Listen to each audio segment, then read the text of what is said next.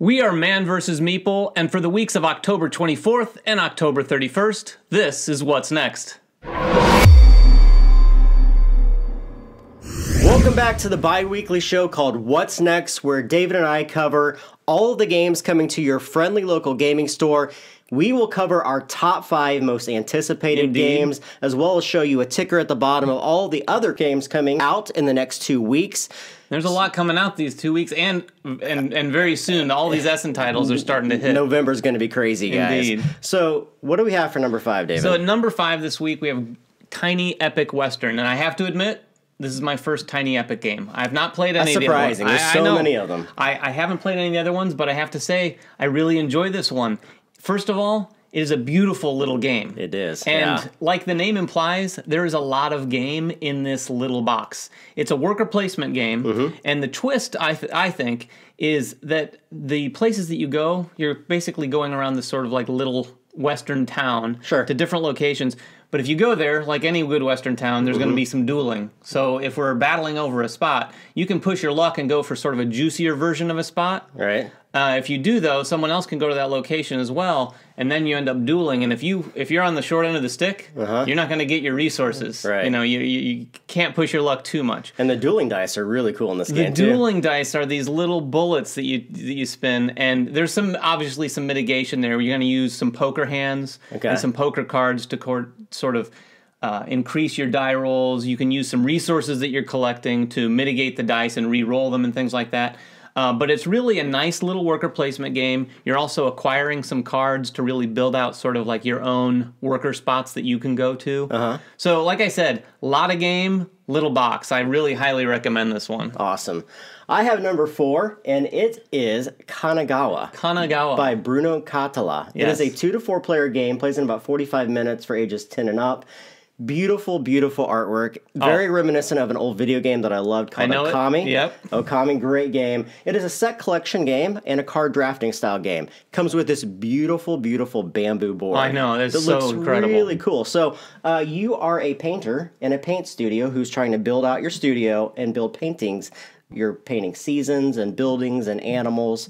First person to get certain tiles, like whoever has the most animals, whoever has the most buildings in their tableau. Beautiful game. And we just got this. I have to say, I'm a Bruno junkie. I love his stuff. So I haven't played it yet, but I cannot wait to sit down and play this. It's right there. Yeah. So that is number 4. David, what do you have for number 3? Number 3, not so small box. No. It's Colony. Yeah. By Bezier Games. This game is a 1 to 4 player. It's not a deck builder. It might look like a deck builder. It's a dice pooling game. It's a dice drafting game. Sure. More than anything, in my opinion, it is a machine building game. Yeah, You're building a tableau, acquiring cards from the table that are basically locations in this sort of post-apocalyptic world that you're trying to rebuild. Okay. And then you use the dice as the resources to sort of power these locations.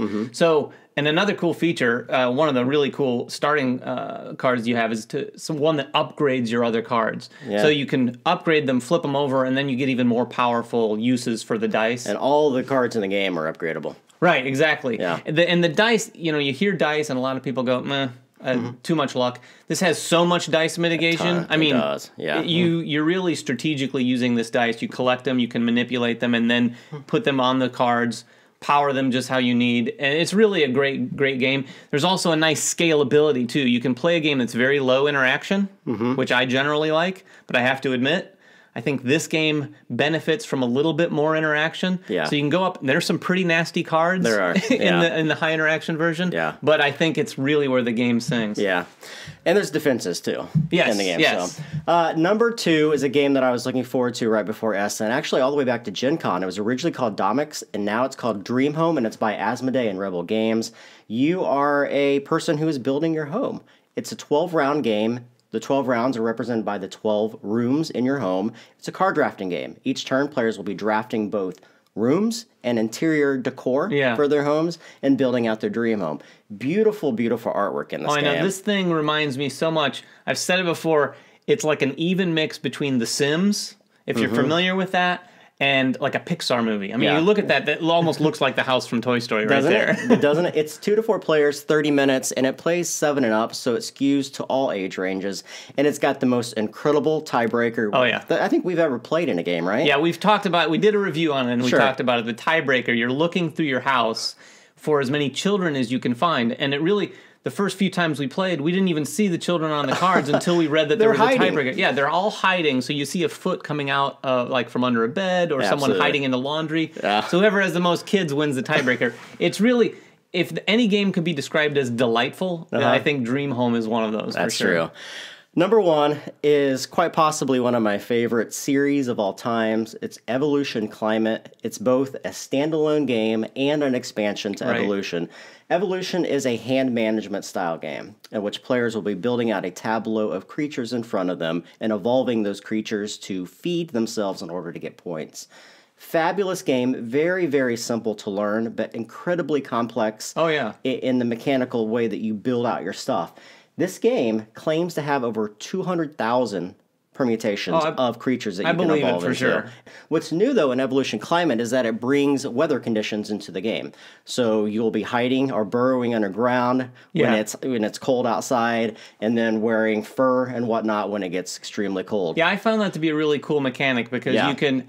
It gives you just another variable in the choices you're making. Absolutely. You can have a bunch of large animals, and then you can do things in the game to decrease the heat. So your large animals are fine in the cold, while someone else has a bunch of little small animals, and they're having to burrow, and it's a little more difficult for them. And we also have a review out for this one, guys, so go check it out on Man vs. Meeple.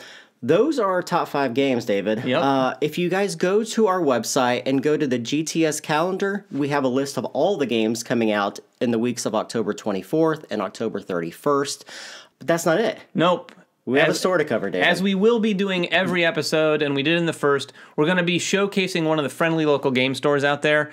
These guys are really important to the industry. We really want to showcase them. If you don't go to your friendly local game store, please get in there and check them out. And this week, we're going to be going all the way to Glen Burnie, Maryland, and showcasing games and stuff. Yeah. And this place is one of the premier locations in the Baltimore area. They've got over 7,500 square feet of space, which is a large space. Large store. Yeah, it is. And we've never been there, obviously, but they sent us some pictures, and half of this space is event space. The other half, obviously, retail. Both halves are equally well organized and well kept. I mean, this is a really clean store, which I always appreciate. Yeah. Incredibly well organized, and their events, I mean, that event space is well used. They have over 100 events every month, which boggles my mind. Talk about catering to a large group of gamers, right? Yeah, just the sheer amount of effort that it must take to organize all that is pretty significant. So these guys, no wonder they're one of the great locations there in Baltimore.